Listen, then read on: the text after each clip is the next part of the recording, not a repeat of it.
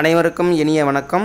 இன்று நாம் 12ஆம் வகுப்பு விலங்கியல் பாடத்தில் அலகு 4 மரபு கடத்தல் கொள்கைகள் மற்றும் மாறுபாடுகள் என்ற பாடத்தில் தேனீக்களில் பால் நிர்ணயம், தேனீக்களின் ஒற்றைமய நிலை, இரட்டைமய நிலை இந்த டாபிக் பற்றி பார்க்கலாம்.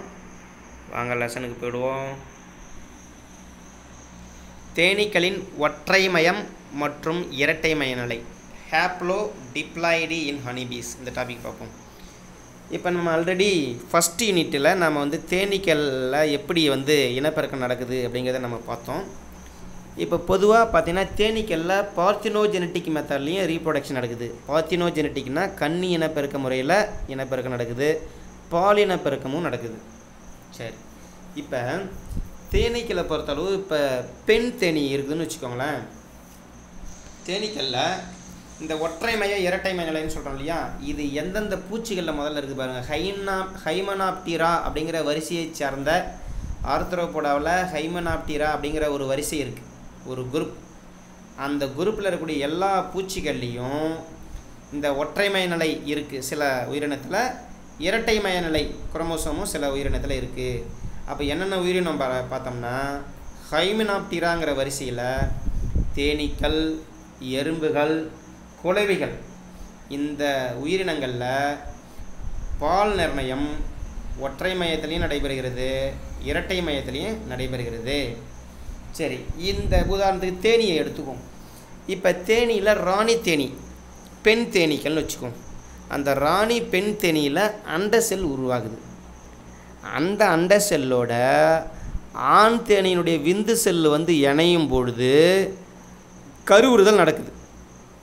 அப்போ அந்த கருவுறுதல் நடந்தோடனே முட்டை உருவாகுது. அந்த முட்டைக்கு கருவுற்ற முட்டை.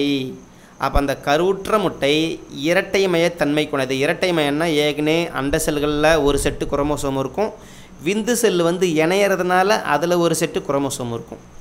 அப்போ ரெண்டும் சேர்ந்து இரட்டைமய நிலைன்னு சொல்கிறோம். அப்போ அந்த கருவுற்ற முட்டை எல்லாமே பெண் உயிரினமாக வளர்ச்சி அடையும். தேனீக்களில், குளவிகளில், எறும்புகளில் நல்லா ஞாபகம் வச்சுக்கணும்.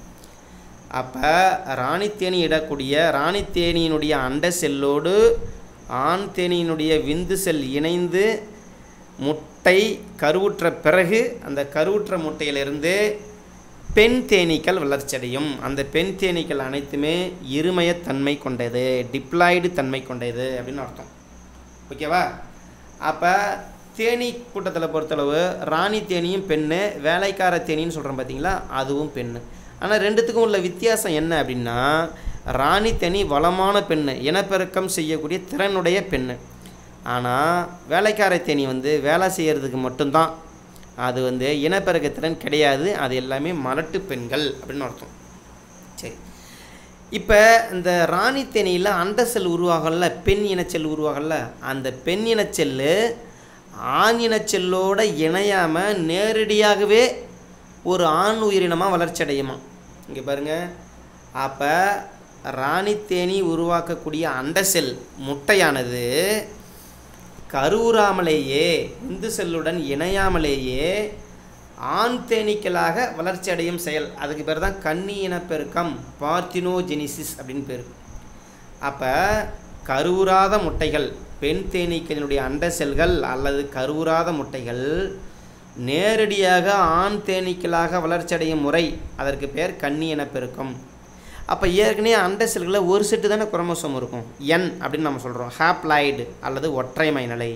அப்போ அது ஆணாக வளர்ச்சி அடைஞ்சோடனே அந்த ஆண்கள்லேயும் ஒற்றைமய நிலை குரோமோசோம் தான் இருக்கும். அப்போ பெண் உயிரினங்களில் இரட்டை மயத்தில் இருக்கும் குரோமோசோமு, ஆண் உயிரினத்தில் ஒற்றை மயத்தில் இருக்கும் குரோமோசோமு அப்படின்னு நம்ம சொல்கிறோம். அது ஆண் தேனீக்கள் குரோமோசோம்கள் பாதி எண்ணிக்கை, அதாவது ஒற்றைமய நிலையில் இருக்கும். பெண் தேனீக்கள் குரோமோசோம்கள் இருமடங்கு, அதாவது இரட்டைமய நிலையில் இருக்கும் அப்படின்னு சொல்கிறாங்க. அப்போ ஏன் அப்படின்னா, தேனீக்களில் ஏன் சிலதுக்கு ஒற்றைமயம் சிலதுக்கு இரட்டைமயம் இருக்குது. அதில் இரட்டைமயம் இருக்கக்கூடிய பெண்கள் 2 வகை, ராணி தேனி ஒன்று, வேலைக்கார தேனி ஒன்று. இதில் ரெண்டுமே கருவுற்ற முட்டையிலிருந்து தான் உருவாகுது. ஆனால் ஒன்று ராணின்னு சொல்கிறோம், இன்னொன்று வேலைக்கார தேனின்னு சொல்கிறோம். ஏன் அப்படின்னா அதில் என்ன, எப்படி அந்த டிஃப்ரென்ஸ் எப்படி நிர்ணயிக்கப்படுகிறது அப்படின்னு சொல்லி பார்க்கும்பொழுது, ஒன்று ராயல் ஜெல்லி என்ற உணவுப் பொருள். அந்த பிறக்கக்கூடிய கருவுற்ற முட்டையிலேருந்து உருவாகக்கூடிய தேனீக்கள், பெண் தேனீக்களில் எதெல்லாம் ராயல் ஜெல்லிங்கிற சத்தான உணவை சாப்பிடுதோ அதெல்லாம் ராணி தேனியாக வளருது. சாதாரண உணவை சாப்பிட்றதெல்லாம் வேலைக்கார தேனியாக வளருது. இது ஒரு பாயிண்ட்டு. அது இல்லாமல் இந்த ராணி தேனியை என்ன செய்திரும்னா, கருவுற்ற முட்டை இருக்கு இல்லையா, கருவுற்ற முட்டை நிறைய முட்டை வரும்போது அந்த முட்டையில் அடுத்தது ராணியாக வரப்போகிறது யாருன்னு இதுவே நிர்ணயம் செய்யுது இந்த ராணி தேனியை. மீதெல்லாம் வேலைக்கார தேனியாக வளர்கிறதெல்லாம் யாருன்னு இதுவே முடிவு செய்யுது. முடிவு பண்ணி அப்போ அந்த வேலைக்கார தேனியாக வளரணும்னு முடிவு பண்ணுதில்ல, அந்த முட்டையின் மீது இது என்ன பண்ணுது, ஒரு ஹார்மோனை சுரக்குது. இந்த ராணி தேனி ஒரு ஹார்மோனை சுரந்த உடனே அந்த வேலைக்கார தேனியாக வளரக்கூடிய முட்டையில் இந்த ஹார்மோனை சுரந்து அந்த வேலைக்கார தேனுடைய இனப்பெருக்க திறனை ஒடுக்குகிறது. அப்போ நீங்கள்லாம் இனப்பெருக்கம் செய்யக்கூடாது, நீங்கள் வேலையை மட்டும்தான் செய்யணும். கூடு கட்டுறது, தேனை எடுத்துகிட்டு வர்றது, எனக்கு சாப்பாடு ஊட்டுறது, இது போன்ற வேலையைத்தான் செய்யணும் அப்படின்னு சொல்லி இந்த ராணி தேனி ஒரு ஹார்மோனை சுரந்து வேலைக்கார தேனியினுடைய இனப்பெருக்க திறனை ஒடுக்குகிறது அல்லது அடக்கி வைக்கிறது. இது மாதிரி இருந்தால் தான் அந்த தேனீக்களினுடைய சமூக வாழ்க்கையெல்லாம் ஒன்று சேர்ந்து ஒரே கூட்டத்தில் இருக்க முடியுங்கிறது ஒரு கருத்து. இதற்கு உறவினர் தேர்வு அல்லது கின் செலெக்ஷன் அப்படின்னு பேர். உறவினர் தேர்வு பாருங்கள், அதாவது இரட்டை மைய தேனியிலிருந்து தான் ராணி தேனியும் உருவாகுது, அது கருவுற்ற முட்டையிலிருந்து தான் ராணி தேனியும் உருவாகுது, வேலைக்கார தேனியும் உருவாகுது. அப்போ ராணி தேனி இனப்பெருக்கம் செய்கிறது அதனுடைய முதன்மையான பணி. வேலைக்கார தேனிக்கு முட்டைகளை பராமரித்தல், அப்புறம் மறைமுகமாக கூடுகளை கட்டுதல், அப்புறம் உணவு தயாரித்தல், தேனை சேகரித்தல், இது போன்ற பணிகள்லாம் இந்த வேலைக்கார தேனி செய்யுது. புரியுதா? இதான் தேனீக்களில் ஒற்றை மயநிலை, இரட்டை மயநிலை அப்படின்னு நம்ம சொல்கிறது. இந்த உறவினர் தேர்வு அல்லது கின் செலெக்ஷன் அப்படிங்கிறது பார்த்திங்கன்னா தனியாக ஒரு 2 மார்க்கில் கேட்குறதுக்கு வாய்ப்பு இருக்குது. இதை நீங்கள் பார்த்துக்குங்க. அடுத்த வீடியோவில் அடுத்த லெசனை பற்றி பார்ப்போம். நன்றி.